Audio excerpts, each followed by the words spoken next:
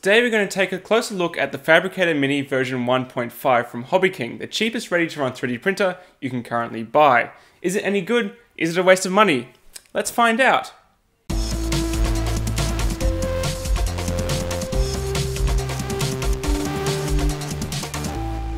Hello and welcome back to Makers Muse. So the Fabrikator Mini made waves on Hobby King mid last year as an exceptionally low cost 3D printer based off the open source Tiny Boy design with a few tweaks. I need to clarify that the Fabrikator Mini, while based off the Tiny Boy, is actually very different and uses different firmware, so sorry for confusing anyone in my unboxing video. However, just as it started to become popular, it mysteriously became out of stock for good, and many thought that this was the end of this super budget 3D printer. However, just a few weeks ago, some people noticed it had returned to Hobby King, this time sporting the version 1.5 name. It seems that instead of pulling a popular product down for good, Hobby King decided to take it down, make improvements, and put it back up again for sale at the same low price as before. An awesome move by Hobby King, in my opinion. So what's so special about the Fabrikator Mini, and why am I so excited about this tiny 3D printer? For a start, let's look at the price. $178 US or $254 Australian. Yes, our dollar is terrible at the moment, and I know this doesn't include shipping, but even shipped, the Fabrikator Mini cost me $320 Australian landed, which puts it in the realm of the cheapest i3 kits you can buy off sketchy AliExpress sellers. Let me know in the comments if there's any other fully assembled 3D printers at this price point that you know of. And please don't say anything like the Tico or other Kickstarter printers that haven't actually shipped to backers. I mean, real world printers you can buy right now. I'd love to know if there's anything else like this. The printer comes well packaged in a sturdy box with custom CNC cut foam packaging, and you get included with the printer the power adapter, a very short USB cable, quite a decent instruction manual, and the extremely silly 2 feet sample of PLA filament. You will 100% need to buy additional filament to even complete a test print, so be sure to grab some from Hobby King or elsewhere when you order your printer. In terms of print specs, the Fabrikator Mini sports a spacious 80 by 80 by 80 mm build volume, although realistically it's more like 70 by 70 by 80 mm. It has an E3D clone hot end with a Bowden style extruder setup and a very beefy NEMA 17 stepper motor and an all metal assembly. The chassis is made from laser cut 3mm acrylic, which has been joined together with specially designed injection molded fasteners. This is one of the major improvements over version 1 of the Fabrikator Mini. I wasn't really a fan of the nut and T-slot method of assembling the original Fabrikator Mini, so the injection molded parts that now they use to assemble it is definitely a really good upgrade, and I really appreciate it. But just how did Hobby King get this printer's price point so low?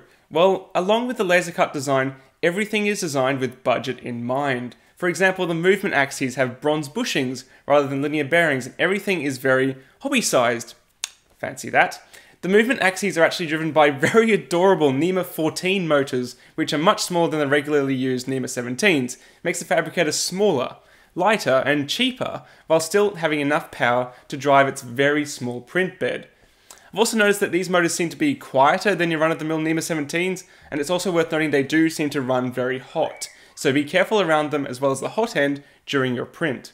And the print bed, like the frame, it's constructed from 3mm acrylic, and as such, it's not heated, which means the Fabrikator Mini is primarily a PLA only machine, but not quite, because Chuck on his channel has proven on the Fabrikator Mini you can print ABS using a build-tack surface and the right settings. Normally making a print bed from acrylic would be a terrible idea in my opinion, but again, this printer is just so small, any inaccuracies caused by the plastic construction would be so tiny you just don't notice. This design wouldn't really be possible much larger than its current build volume as you start to introduce flex issues, tolerance issues, and as such you'd have to increase rigidity, which adds cost and weight and so on. The Fabrikator Mini really is a complete sweet spot of cost and functionality.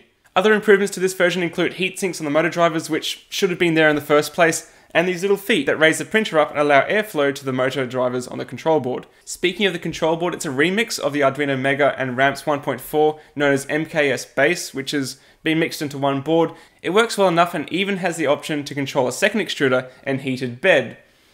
While I don't think you'll be adding a second extruder to your Fabrikator Mini anytime soon, it would really be cool if you want to reuse these parts in future projects. It also has the ability to add an SD card and LCD control interface, something I will be doing to my Fabrikator Mini very soon. Those feet though, they look pretty, but to be honest, they're pretty useless. You see, if you ever move the printer, which I do quite often to change the filament, the feet don't come with it, and it takes a lot of effort to position them into place. they're a bit of an afterthought. In my opinion, I'll probably replace them with something that the community's generated, which actually is a 3D printed foot that snugly attaches to the base of the printer, instead of trying to use these clunky acrylic things.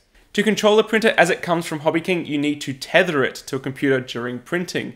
I followed the instructions in the instruction manual and I installed Repetier. However, at the time, I was trying to use a very old XP machine, which gave me a lot of issues. I hunted down the correct drivers and got it printing. However, it kept throwing up errors mid-print, causing the print to fail and the Repetier to crash. I eventually decided to try my Surface Pro 3 instead, which has Windows 8.1 installed and the drivers installed perfectly, although I did already have Arduino installed, and since changing to the Surface Pro, I haven't had any issues with printing while tethering. But again, I do dislike tethering, as it means your computer must be on for the entire duration of the print, and it adds another source of failure. However, this is just another way HobbyKing was able to reduce the cost of the Fabrikator Mini, and the reasoning is probably, hey, everyone has an old computer lying around, why don't they use it? So I'm okay with that if it means they got the printer to the lower price point that they've achieved. I will also again be upgrading to an SD card and LCD interface, as I mentioned, ASAP. So it sounds like pretty smooth sailing, right? Well, in true Makers Muse fashion, it wasn't. In fact, I managed to create an extruder jam within minutes of heating the extruder head up for the first time and attempting an extrude. I'm still not entirely sure what caused it, but it may have had something to do with my extruder motor rotating the wrong way. That's right, from the factory, my Fabrikator Mini's extruder motor was turning backwards and it was withdrawing when it should have been extruding, and I have no idea why. I had to source the firmware, many thanks to Chuck for hosting the files on his website, so I sourced the files from there. Then I navigated to the line in the firmware which allowed me to reverse the direction of the extruder motor. Normally this is done to change between a geared and a direct drive extruder, so I changed it, reflashed to the Replicator Mini, and it started working fine. So if I came across this issue, no doubt some of you will experience the same problem, so I will definitely do a very small tutorial on how to reflash and reverse that motor very shortly, so in case you run into that trouble, I can help you fix it quickly. Sure, you could swap the coil wires, but as the motor comes well wired to a plug and you can't easily swap the plug around, it was going to cause a lot of issues and I didn't want to get the soldering iron out, so it's easier to fix in firmware. Oh well. Alrighty then, so if you've made it this far, well done. You must really want to know how well this extremely low cost printer actually prints. Well, here you go.